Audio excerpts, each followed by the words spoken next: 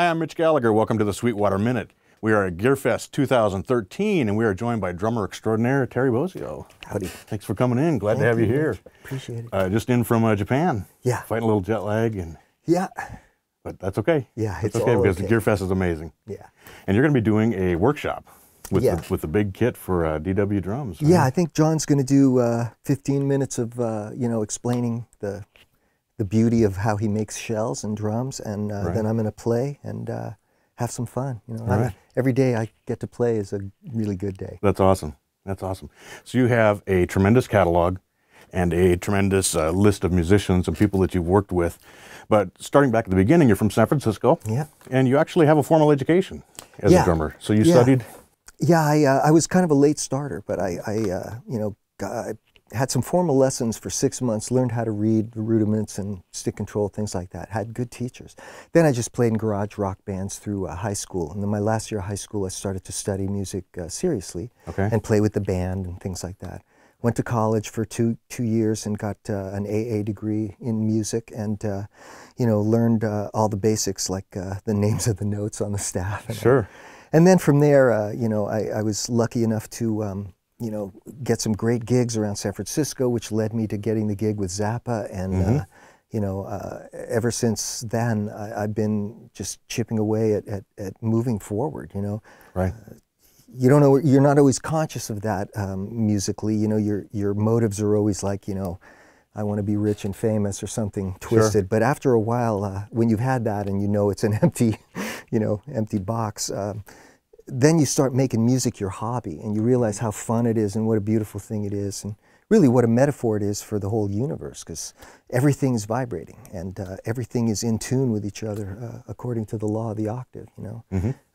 A tempo can be a frequency if it's within 20 to 20,000 hertz, and slower than that, you can maybe a G or something is an Earth year or what have you, and the color in the trillions of cycles per second, the color red-orange. Sure.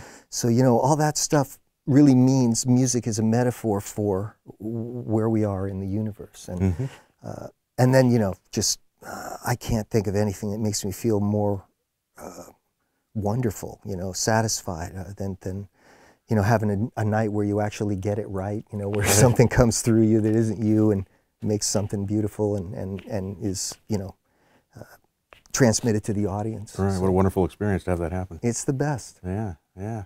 So one of the things that stands out about your career is the way you've gone from, I think you were actually playing in a big band, you were playing in jazz groups, then you played with Zappa, and then with the Brecker Brothers, UK, Missing Persons. How do you make those moves from those different styles? I think they start to boil inside you, like for me, I liked, when I was playing in garage bands, I liked Mitch Mitchell was one of my favorite drummers with Jimi Hendrix. So he's a consummate rock drummer. John Bonham and Ginger Baker, of course, as well. So then you get into jazz and you hear Elvin Jones and Tony Williams, Jack DeJohnette, Eric Gravatt. These guys are just geniuses with four-way coordination and all the freedom they had when they played. So that really made me aspire to want to do that. Then, in the education system and what was happening around me at the time in San Francisco were opportunities to play jazz and to fulfill those fantasies.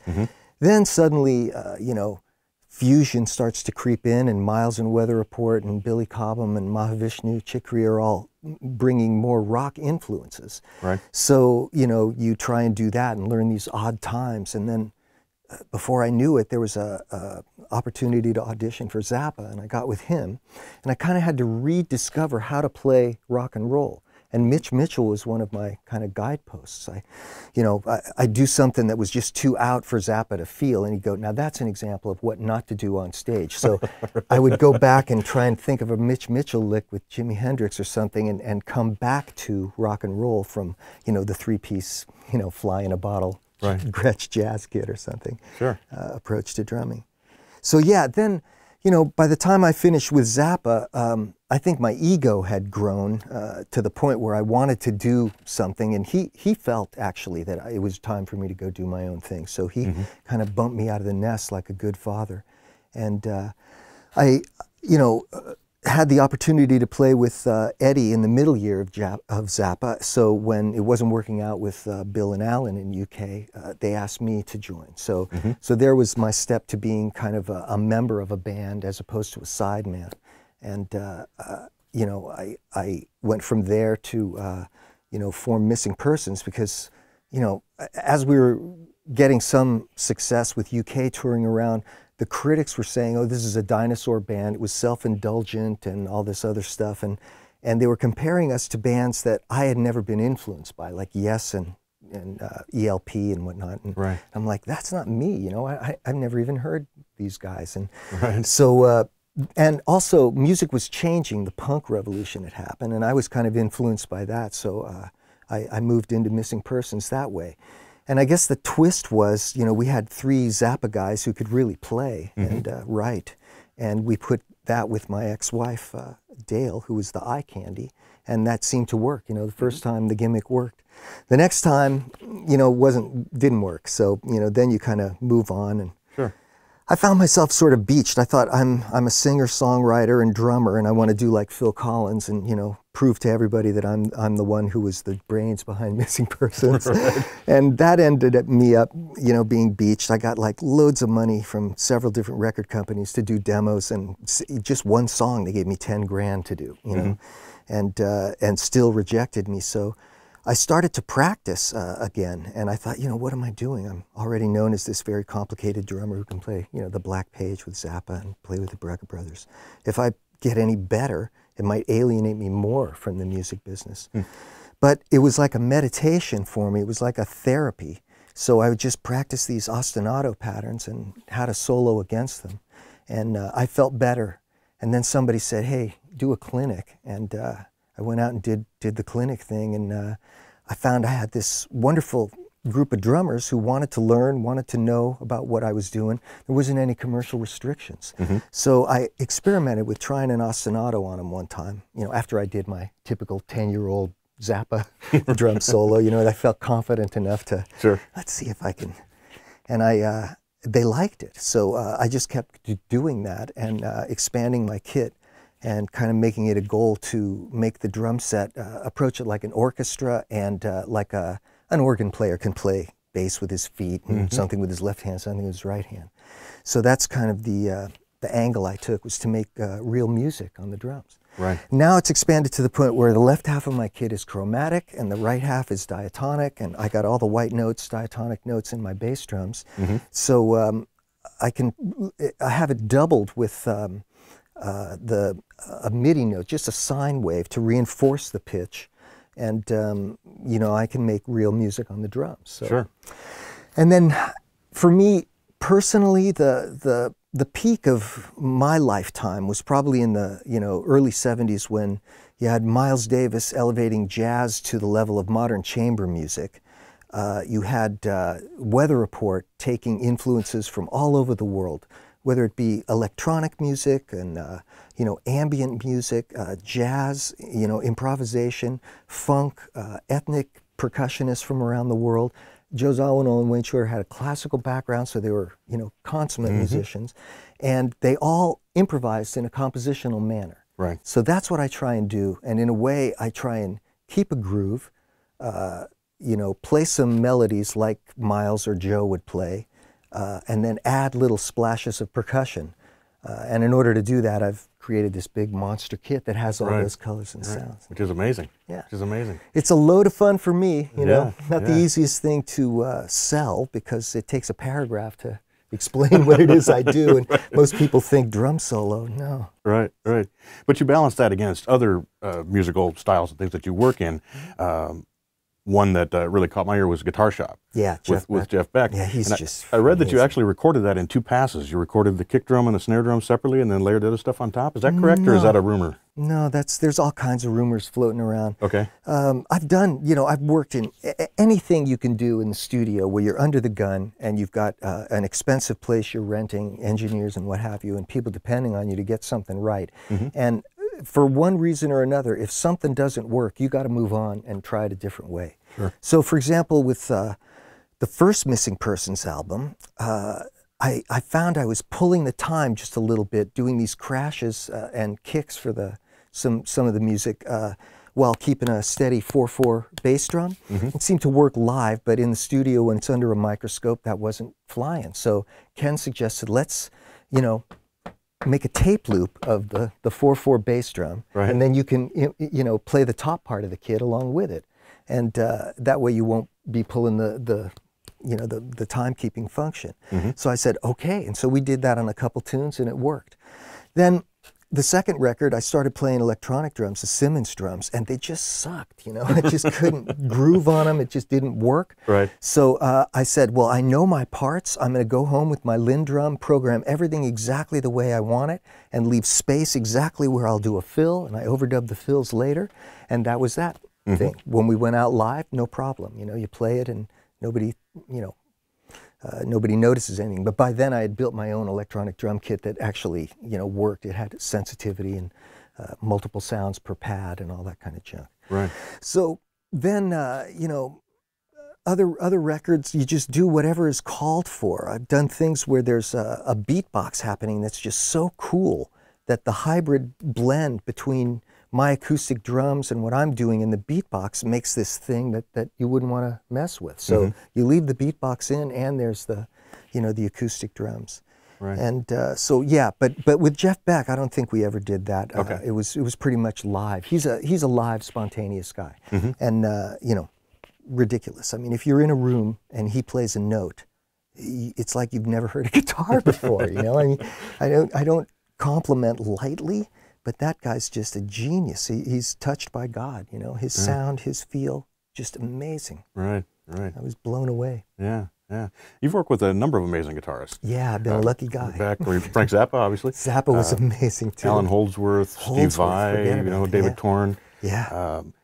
I like to ask musicians that are in these interviews, what is it that makes a great musician like that? What is it that makes somebody a great guitarist or a great bass player? This is a subjective thing, you know. I mean, I came off the road with Jeff Beck and B.B. King, right? So I heard real guys playing the blues like, you know, you never heard it before. Right. And I went in to see a friend of mine when I used to live in Austin play at the Saxon Pub. His name's Omar Dykes, and he's a blues guy from Mississippi. He has Omar and the Howlers, been a Texas road band institution for ages. And that guy, you know, is self-taught, and I play with him all the time. I used to play with him all the time there. And man, I walked in and I heard that, and I said, this is the real deal, you know? So it's totally subjective. You can have somebody like Buddy Rich, who's a technical phenomenon, or Billy Cobham. Then you have somebody like Ringo Starr or Charlie Watts, who are the perfect guys for the Beatles and the Stones. And, you know, you couldn't juxtapose those guys, you know. Charlie couldn't do what Buddy does, and Buddy can't play in the Rolling Stones. So it's a very subjective thing. Right. So technique kind of takes a second place to me. You have to have a certain amount of technique, no matter what it is. If it's an unschooled technique or a feel technique like Omar has, he can just make you cry. And or somebody like Alan Holdsworth, who's like Coltrane on the guitar or beyond. I've never heard anybody do what he can do. You know, just phenomenal. But there's a soul to Alan's playing that maybe isn't there with another technical guitarist, like a shredder or something. You know, it's just, so what I look for is a guy who doesn't play scale form exercises at a great rate of speed, you know, we all know what he's doing, and it's like predictable and stuff. Miles always said, you know, don't play any of that crap you've been practicing. You know, I want you to be in the moment and play what you feel on stage. So, you know, that's kind of where I come from. I like to find musicians who have really studied, have a fully developed character, as Zappa used to say, and you know, who have found their own voice, and who don't sound like anybody else, and are willing to risk and be in the moment with what's happening in an ensemble, and try and improvise in a compositional manner, not just, you know, I'm going to do this shred lick, or the bass player's going to do this because that's what his shtick is, or I'm going to do an ostinato because that's what I do. Right. You know, half the time when I'm improvising with a group like Holdsworth and Levin and Pat Mastelotto and myself, I would think, oh, maybe I could do this, and I probably could have, but then somebody else does something, and then you go, oh no, that could never fit. So then the whole thing morphs in a different direction. Right. And it gives the listener this one-time only, never to be repeated listening event that you never know what's going to be happening next. And to me, that is the excitement and the magic of live music. You know? I don't want to go out there and be the human jukebox. You know, I don't want to repeat myself. You know, so I kind of take from, you know, ethnic percussion from around the world, from jazz because of the improvisation, and then, you know, classical because that's the language of music, and, you know, one should be familiar with all the compositional techniques and musical terms so you can, you know, play the drums not only rhythmically but harmonically and melodically and you know, orchestrally, or, you know, with different sounds and colors and textures. Sure.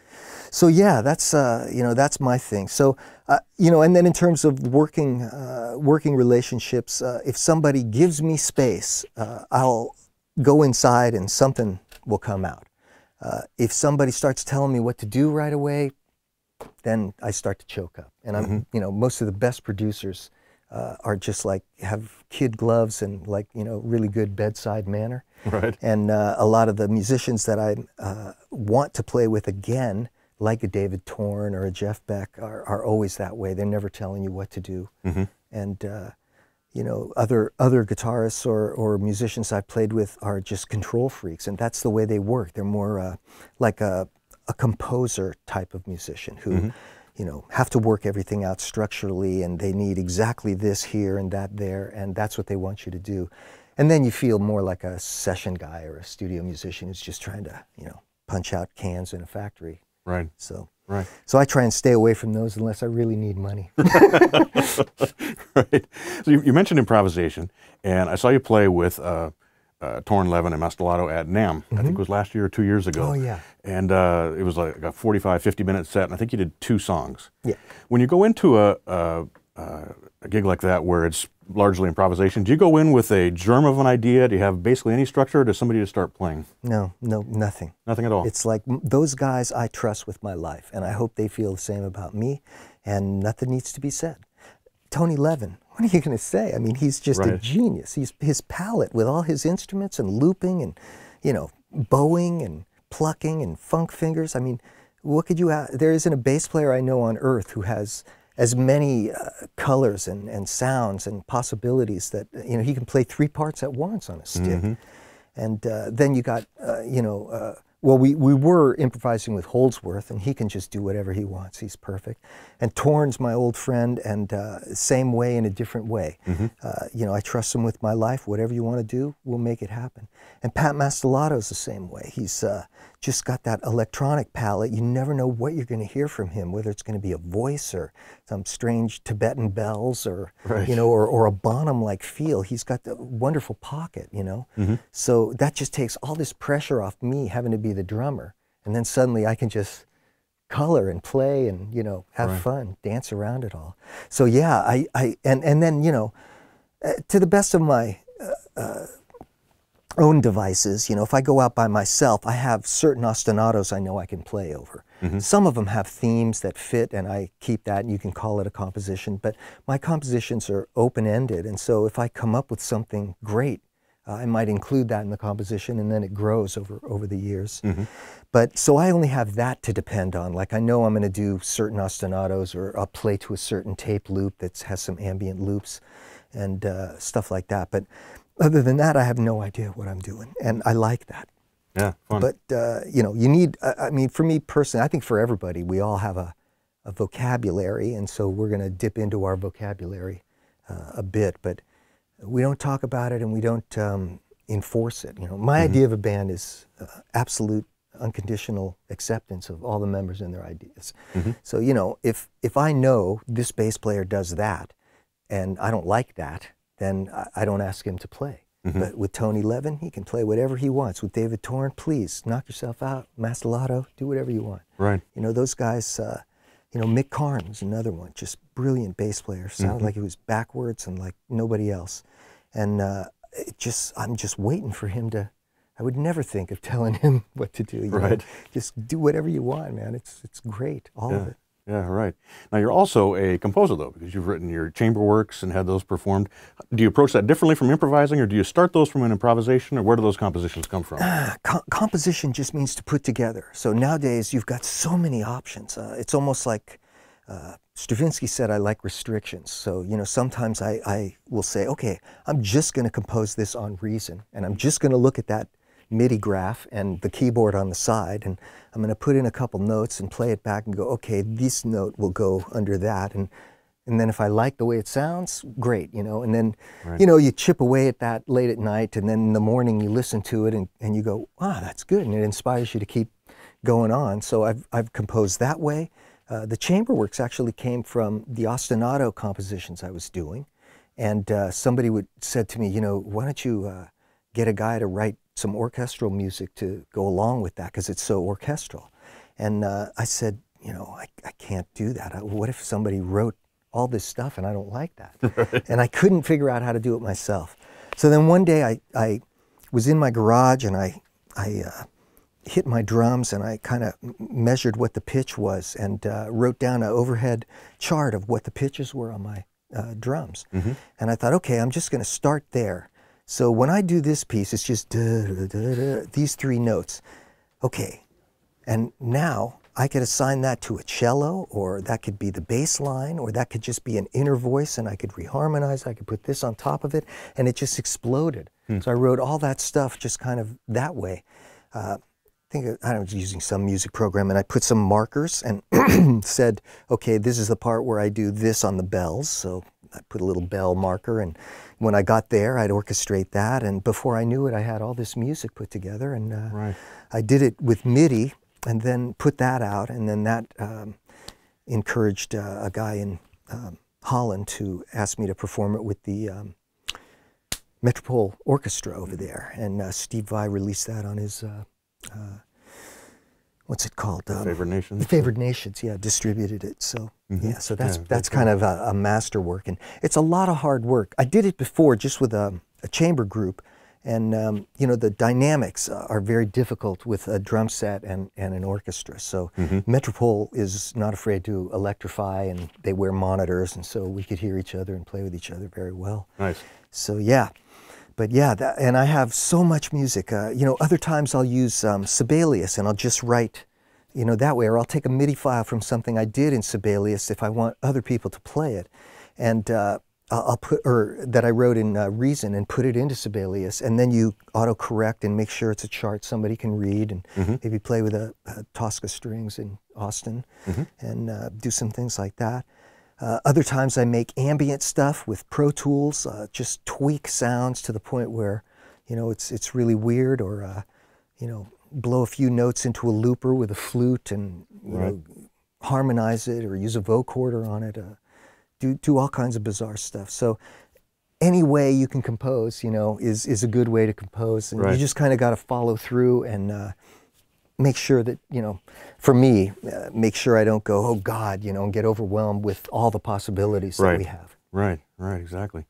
So you mentioned Stravinsky, and you've said in the past you're a fan of 20th century composers, people like Stravinsky, Bartók, Cowell, of course, Frank Zappa as well. Do you draw from that for inspiration? What do you look for from that music? You know, some composers just move me, and then you read about what's behind it, and you go, oh my God, there's a meaning to all this. Like the Rite of Spring didn't need an explanation, right? But then that's a ballet, and this is about a human sacrifice in, you know, ancient Russia or what have you, sacrificing a girl to the bears for, you know, a good year of crops or something. And, right. you know, man, all that, behind that, all that meaning. So then I read Stravinsky's books, and he's just so self-effacing. You know, here's this icon of 20th century music, and he says, well, I compose by an act of delectation.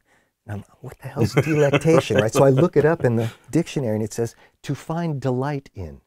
So he goes, and he also compared the act of composition to the same as a pig foraging for truffles.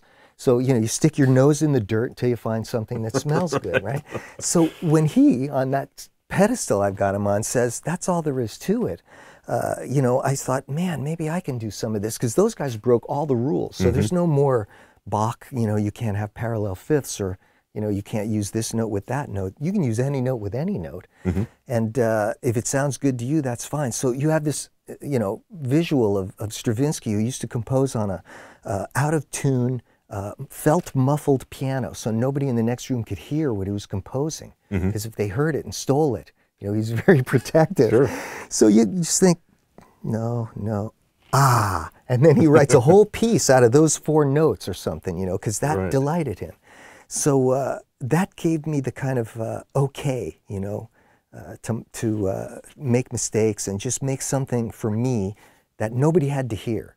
And then, you know, maybe you play it for a friend or somebody else, and they like it and give you a little encouragement, and you follow through, and before you know it, it's a piece of music, and it lives, and it's out there, and people have heard it and responded to it. And, you know, so that's the way those guys have inspired me. I love Stravinsky. I love Ravel and Debussy. I love Messiaen. I love Varese. And you'll hear all those influences in my music. And, you know, I don't think I'm doing anything new, but, you know, there's certain effects they used that I will try to simulate, and I put them together the way I put them together, and, you know, with my filter of, you know, the limitations of what I know, and the tastes I have of what I think are, you know, desirable. Right. And then there it is. So I can't really be responsible, you know. I really feel something comes through you that's from the subconscious, and it's just my job to open up and let it go out there and follow through with it, you know. Right. In today's music world, you know, mistake is almost a dirty word, and everything is perfected and polished. How do you have the courage as a musician or as a composer to let go and both improvise and to compose in that way? I don't know, man. It's just, you know, people are born with certain affinities, and as you grow and are exposed to experiences, you have an affinity for it or you don't. And in every walk of life, you name it, architecture, there's guys like Le Corbusier, or, you know, Frank Lloyd Wright, or, you know, Marcel Breuer, or Mies van der Rohe. When they built a building, that's the day architecture changed. I see a chair, and then I go, wow, that chair is so cool and modern looking, right? And it was made in the 20s. And I'm like, what? Black leather and rolled chrome tubing in the 20s? I had no idea this was done way back then. Who did this? I find his architecture, you know, this guy Le Corbusier. So, you know, I go, oh my God, you know, these guys were innovators. They were giants, you know. Then in painting, you know, Picasso or Van Gogh or somebody who just did something that when they painted, that's the day painting changed. When Miles Davis played the trumpet, that's the day trumpet playing changed. You know, when Stravinsky composed, that's the day music changed. Those guys, I don't know why, are always the ones that I go, I like that, you know. And so, you know, I haven't got much courage, and you know, I'm not, you know, anybody great, but I just can't help but being magnetically drawn towards those kinds of things, and it's scary, but you know, what am I going to do? You know, if somebody asked me to play something, you know, in a stupid group or something, if I could find something simple to play that I really enjoyed, like playing the blues with Omar Dykes, you know, no problem, man, I'm there because there's some feeling thing. But if I felt, oh, this group is just, God, how many times have I heard that since the 60s, okay? And they're asking me to play this simple stuff and tour with them, I'd have to be really broke before I took that, you know? I'd have to be starving. Because for me, I just can't get away from wanting to do what these heroes of mine did. Sure. And so that's how I do it. And somehow God's just let me, you know, from the time I was about 22, and I'm 62 now, so that's 40 years. You know, I've been on unemployment a couple times, but, you know, I've been able to live and do what I love. And that's better than, you know, not doing what you love and having a yacht or playing golf, which I don't do either of those things, or care to do either of those things. Sure. But what you do have is an amazing drum kit. Yeah, I do. And that's thanks to John Good and DW. They've given me, you know, I have an idea. I say, hey, Don, can you take the double pedal and switch it up backwards? So I have a pedal here and a remote bass drum out there past my floor toms. And he goes, yeah, we can do that.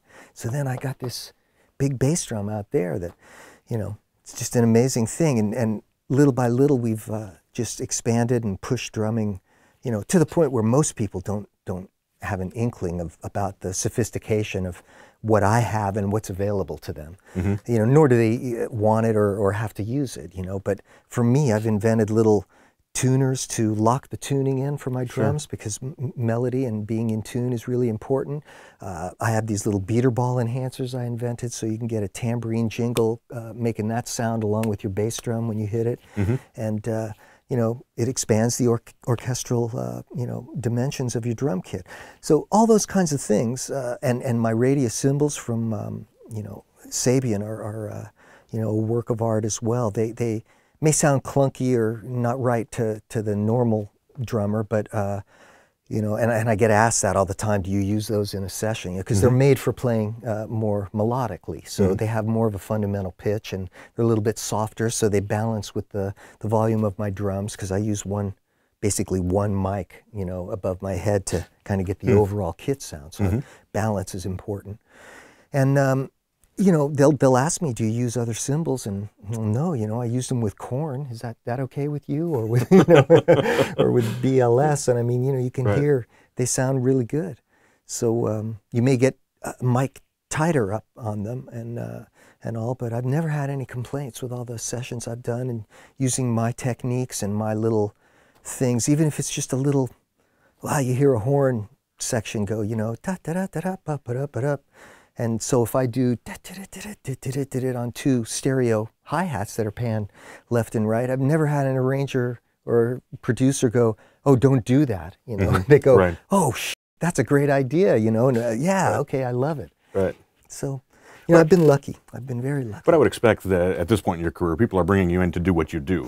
Yeah, for the most part, that's what they do. And, you know, left to my own devices, I think I can do something that will satisfy most anybody.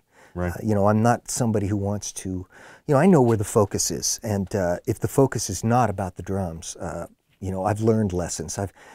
With Robbie Robertson, I did 3 takes on that song "Broken Arrow" on his first solo record. It's a beautiful ballad. When he played it for me, when I met Robbie, I cried. I'm a total stranger, Robbie Robertson, icon, right? And here I am, the rock guy comes in, he wants to use me on some tracks, and I hear this tune, and I just started crying. It was such a beautifully written tune, and the imagery and everything. So he said, you got to be the guy to play on that. So we did 3 takes. I did kind of a, you know, a linear Bozzio kind of beat, and then I did one that was just with mallets on toms. And then he was working with Daniel Lenoir at the time. And we set my drums up in a smaller studio, and he said, Terry, you know what I want? I want just the simplest, humble drum part. And he said, humble, that word. So that means stay the f out of the way. You know, just play and don't attract any attention to yourself. And all 3 of those things are in that track mixed together, and you can barely hear the drums at all, you know? So, you know, I learned that there's times where you've got to not, you know, be the one who enhances something else or takes a little attention to yourself, you know. Right. You got to be out of the way. So with a singer, you know, you find ways to color or sound, you know, a certain way to not detract from the point of their vocals, you know. Or somebody else is taking a solo, you don't want to, you know, like in Fusion days, we had the Billy Cobham's imitation thing, you know, where a guy would do a fast lick and Billy would imitate it, and that became a fad, and almost, you know, every drummer in the world did that to, you know, the extreme. And now you purposefully don't do that, you know. Right. You try and purposefully find a way, you know, like for me, a lot of times if I play with other drummers, we're so programmed to do a fill at the last bar or two to go into one that I always leave space there. And then they do a fill, and then I play my phrase on the one. So it almost becomes like I do a melodic rhythmic phrase that's, you know, when the drummer's going back to playing the beat. Right. So, you know, in that way, I don't step on what he's doing, he doesn't step on what I'm doing, and, you know, there's music happens. Right. So, yeah, all those kinds of things you need to keep in mind, you know, to do the right thing for the music, you know, because that's the, you know, I mean, everybody says it, but the music is the most important thing. And if somebody's paying you, then they're right, and you do what they want, right? That's the, you know, and it may be a skill job, and you're just trying to, you know, keep the beat, stay out of the way, or what have you. But then there'll be other times where your artistic, you know, ingenuity and expression is called for, and that's when, you know, you need to be prepared for doing something really special. And, you know, it's few and far between unless you create your own circumstances like Zappa did. Right. But, you know, that it's a balance between those things, you know, to be a good professional. When to shut up, stay out of the way, when to take it and you know, dominate. Right. I have a lot of teaching videos, and I talk about aspects of improvisation and what it's about. And the first rule is to listen, you know. Sure. And then the second rule is you can go with or go against what you hear. You know, it's just a matter of choice, you know. You can contrast with somebody, you can destroy what somebody's doing, you can step all over it, or you can, you know, listen to what it is, stay out of the way, you can enhance it and try and copy it, go with it. And there's all kinds of these contrasting elements that happen in improvisation that are kind of like the guideposts to what to do if you're stumped, you know, like, oh, I don't know what to play. Right. Look at this little list and go, oh, I could do this, you know. Right, right. That reminds me, though, I interviewed Victor Wooten not long ago, and we talked about ego in improvisation. And in order to do what you're talking about there, you have to kind of subvert your ego and bring it back under. So you're not saying, look at me. You're part of the whole process, if you will. And that comes, I think, with age, if you have that intention, first of all. It comes with age. A lot of us are, you know, struggling to try and make a living and, you know, go for those motives that I talked about earlier, instead of just making music. And it takes a while, you know, before one has the experience to do that. You know, I don't have any regrets, but one regret I have is that, you know, I played with Zappa when I was 24, and he was 10 years older than me and a genius. So, you know, he really knew a lot. And at 24, I don't know how he put up with the way I played, you know, and I wish I could go back with what I know now. Sure. And the sensibilities I have now, and support him behind a guitar solo the way he deserves to be supported, you know. Right. Because I was just thinking, oh, you know, I want to do this big Billy Cobham lick here, or a Tony Williams thing there, and, you know, it's very immature. Right. So. But that's something that comes with, as you said, with age and with experience as well. Not just age, but also just doing it and recognizing that in other players and things. So, yeah, great advice. Great advice. Terry, thanks so much for coming in. Oh, it's really my pleasure. I hope I haven't jawed too much. No, it's all wonderful stuff. We're so happy happy to. I have a lot of happy passion to about music. I could talk to you all day about this. Good. It's a lot of fun. Well, Appreciate thank you so much. And we're really looking forward to hearing you play. Me too. You know, I live for playing. So. It's going to be great. Outstanding. Thanks for coming to GearFest. My pleasure. I'm Mitch Gallagher. Thanks for joining me for the Sweetwater Minute.